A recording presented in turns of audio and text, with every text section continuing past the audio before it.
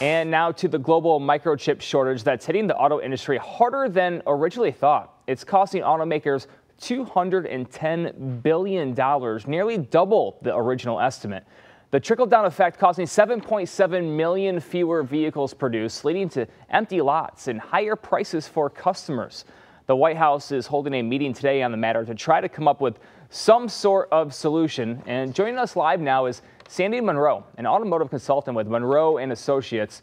Sandy, thank you so much for joining us. I do want to begin with this. Is there a solution that the U.S. can concoct to deal with this? Not an immediate one, that's for sure. The big tragedy here is that the reason that we have a shortage is because most of the automotive companies didn't move to better product design when it came to automotive chips. I can explain it very simply. This is the circuit board that's needed for the front driver's seat inside of the brand new Mach-E Mustang.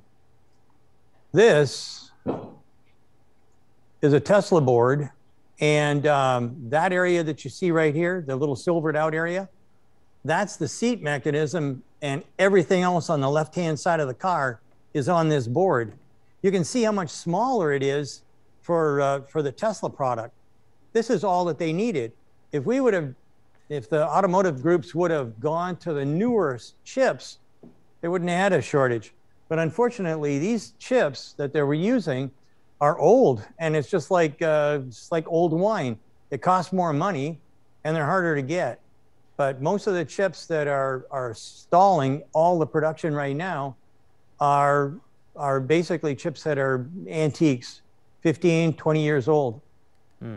Well, this is a massive cost, Sandy, to automakers, but there's also that trickle-down effect, too. What does this mean for auto workers and suppliers that drive so much of our economy here? Everybody's hurting, everybody. Certainly the auto workers, I mean, they come to work to do something.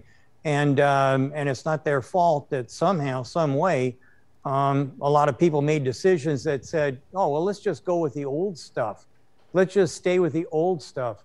And by focusing their attentions on the, what we call the parts bin, and not on what the future is going to look like, it dropped the automakers into this can of worms that we're all suffering. Not all of us.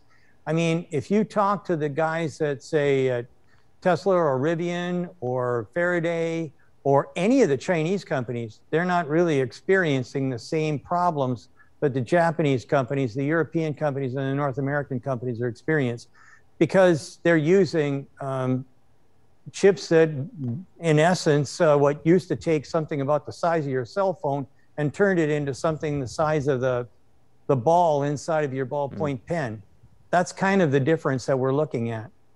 All right, Sandy Munro, our thanks for your time and expertise. No problem. Thank you.